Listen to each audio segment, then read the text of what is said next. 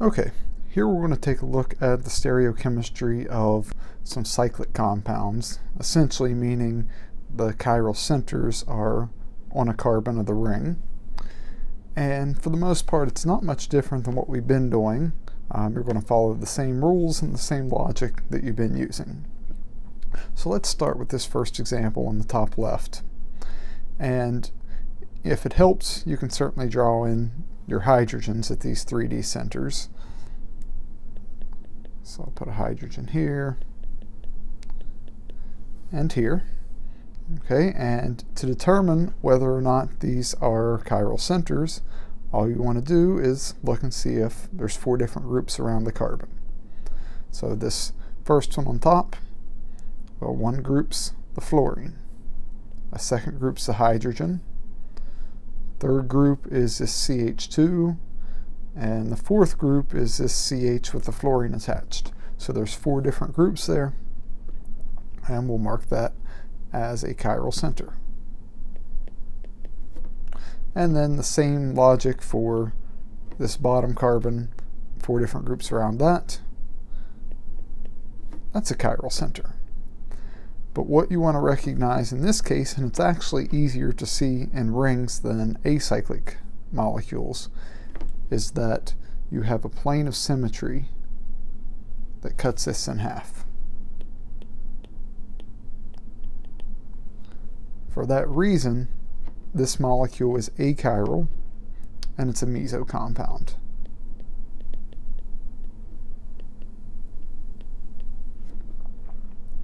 Now let's compare that to the molecule below. The only difference in this one is that the bottom fluorine is back, so you would still say that these carbons are chiral centers. Okay, but now, if you try to draw a symmetry plane here, one fluorine's above the plane, the other's below. They're not directly mirroring one another.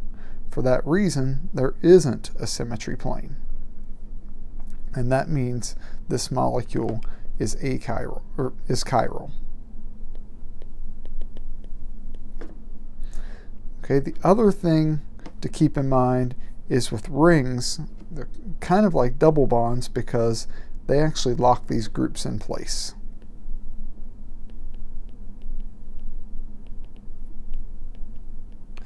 You can't rotate around a ring.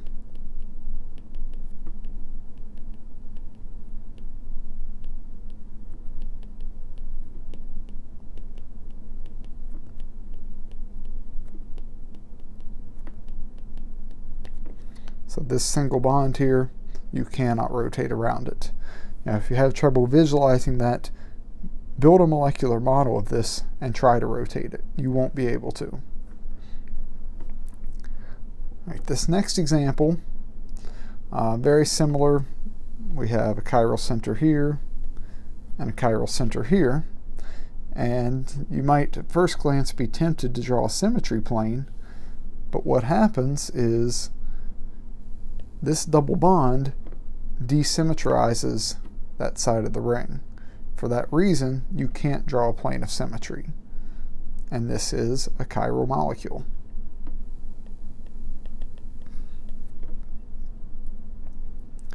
All right, the next example, if you look at it, what you should immediately spot, even though there's a ring coming off of this 3-dimensional center, you have this side of the ring, which is identical to this side of the ring. So there's kind of symmetry through that ring. But basically what that means is there's not 4 different groups.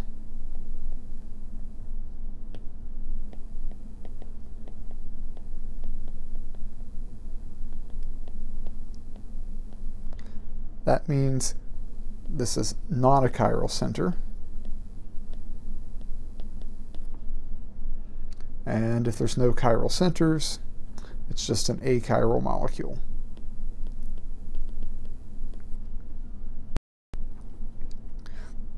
Our final example down here at the bottom, it may be useful on these carbons to draw in the hydrogens.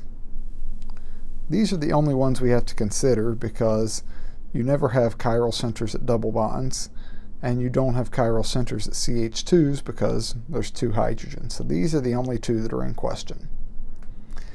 What you want to do is look to see if you can find 4 different groups. So let's start at the top. The hydrogen's a group.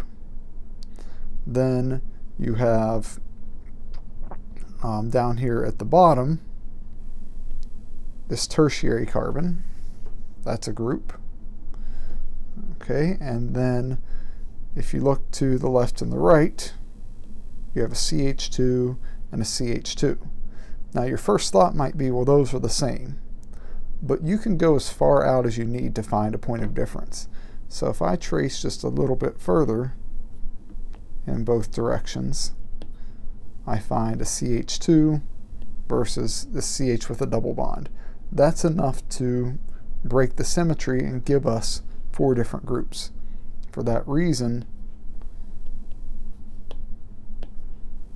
this is a chiral center. And if you do the same process at the bottom, you'll find a chiral center down here. You can't draw any symmetry planes. If you tried to draw one here, again, that double bond is on the right but not on the left, so you don't have symmetry there.